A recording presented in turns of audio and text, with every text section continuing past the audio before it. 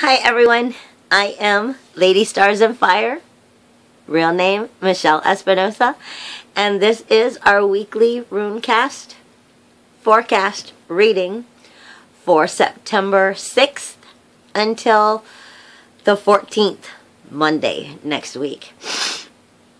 Before I go any further, I want to wish everyone a whole lot of love and hugs and kisses in the wind, because I want you to have my good energy, not my sick energy. So I wish you all a lot of love, and I hope that you have a wonderful week. Now, with that being said, since I am a little bit ill, Spirit basically just woke me up and said, it's time to do your job. So now I'm giving you the Runecast.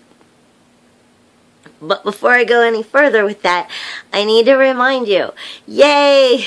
We all made it through Venus's retrograde. She's going direct now. Some may have said started yesterday. Some may say starting on the 8th. Depending on who you're dealing with as an astrologer. They may give you different dates.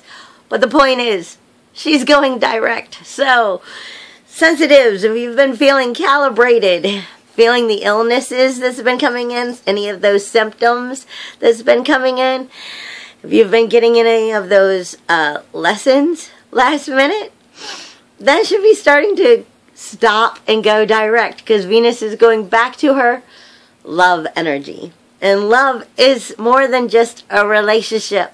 It's a relationship with yourself, a relationship with life, relationship with your friends, your peers, your work environment, your social enjoyments. Love is everything that you love.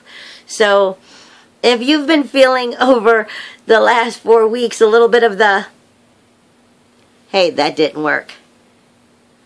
Hey, maybe we should have done it this way. We shouldn't do it like that again. Things going on.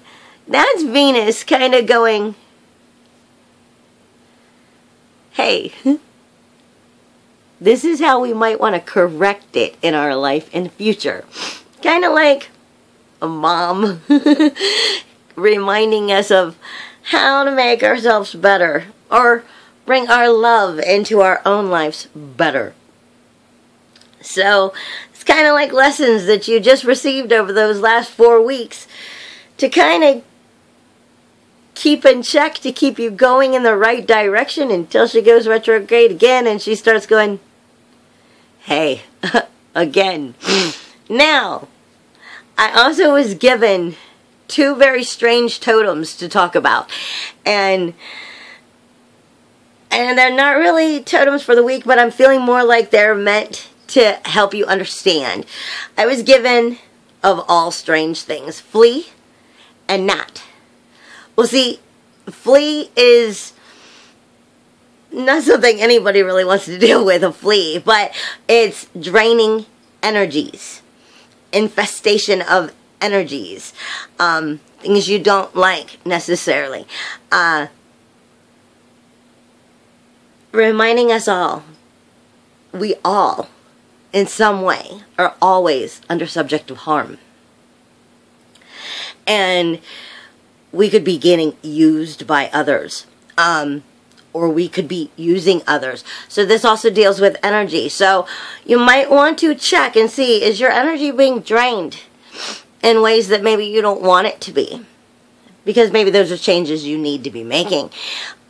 Or maybe you're draining energy from other people and you might need to stop doing that.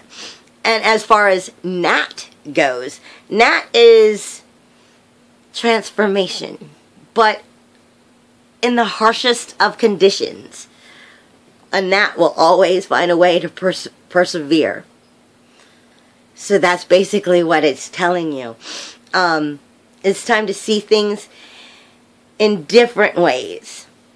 In many different ways. A gnat sees and senses outside of the extra, regular, ordinary, possible ways. So that's what I'm being told right now. It's time to really, truly take a good look and see everything. I'm also being given a tree of life. It's being growing, and somehow it turns into a door. You open the door, and now you have another tree of life. Growing, turning into a perfect tree of life, and yet turns into a door. And when you go through the door, again, another tree of life. This could be either past situations you're still maybe having problems you're going through over and over and over again in every life, or realizing we are always changing. We are always going through those doors. So depending on where it is, no matter where you are in life, past life, this life, or even a future life, we are always moving and we are always going through the door. It's just up to us how we view it. But the door is always going to be something that we're going through, is what I'm getting. I'm also being told that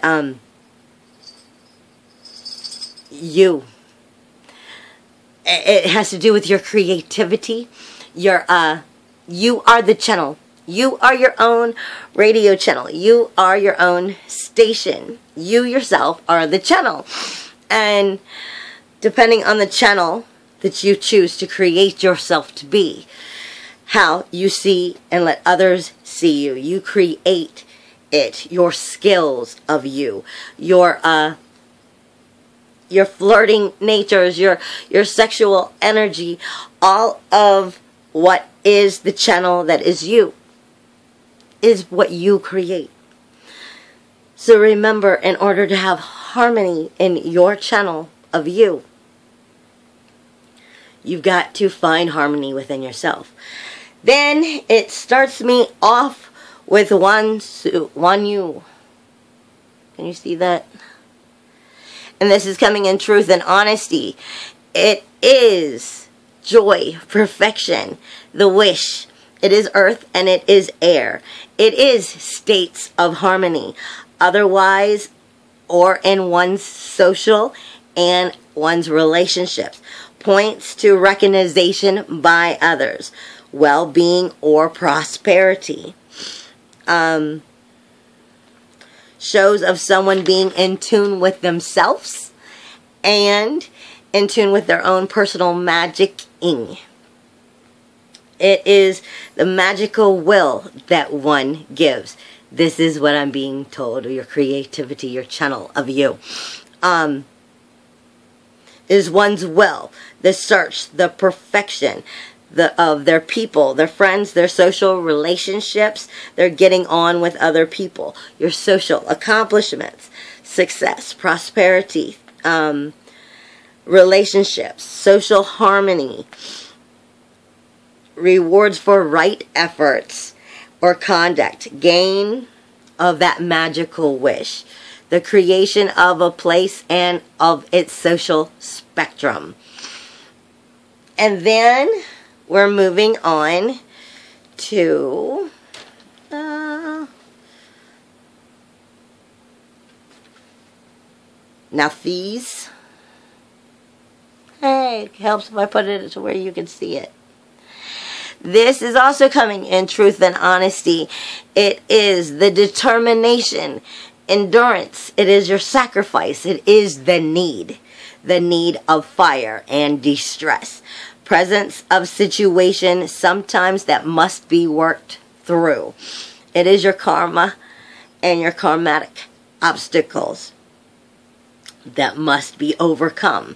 It is that great change that will happen to awaken to show you've already had those powers. It was already part of you.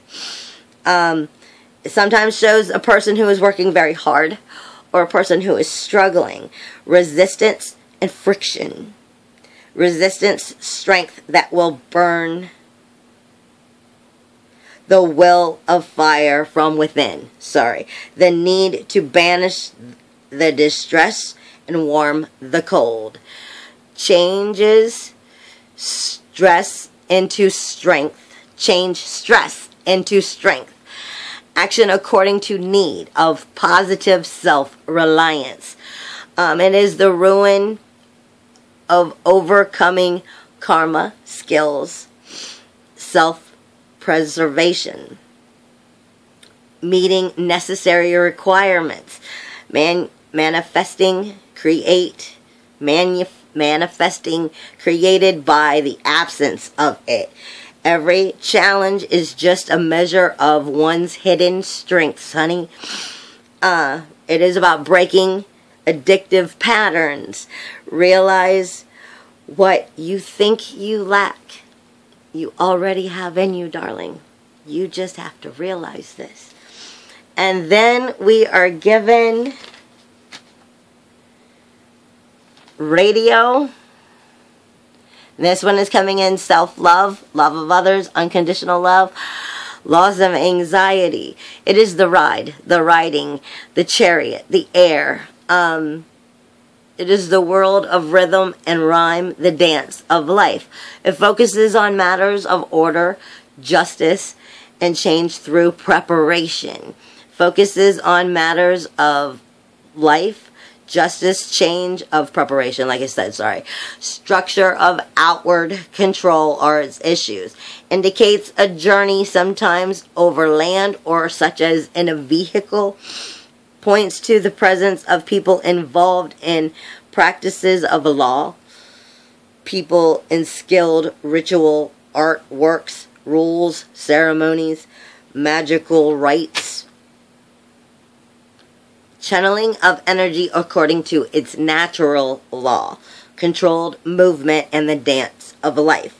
Primal order expressed in ethical relationships with our environment, and it is the Rune cast of outer self-order and measured change. Growth through planning and preparation. Experience of the outer world and logic and ethics are now applied. Wise counsel, justice, and just rewards in legal matters. And then I am being given, basically just as a reminder, and self-love, unconditional love, love of others, loss of anxiety, Fei Wu. And to cut to the chase, because I'm running out of time, I know exactly what they're coming with this.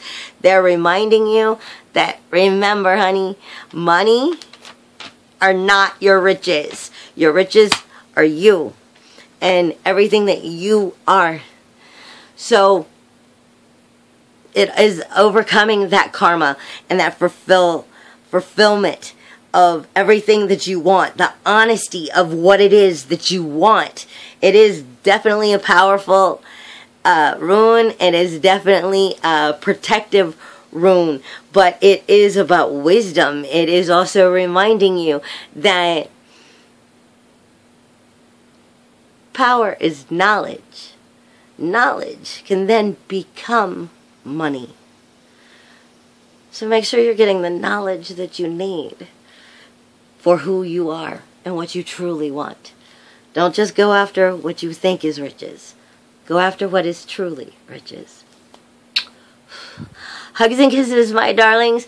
I hope you have a wonderful week. And you can always check me out at my website, ladystarsandfire.com. Excuse me. Or you can check me out on YouTube. We're on YouTube. On Facebook or Instagram. Or even Twitter, if you're interested. You can always check out all of my different charms and whatnot. And I hope you have a wonderful week. Bye.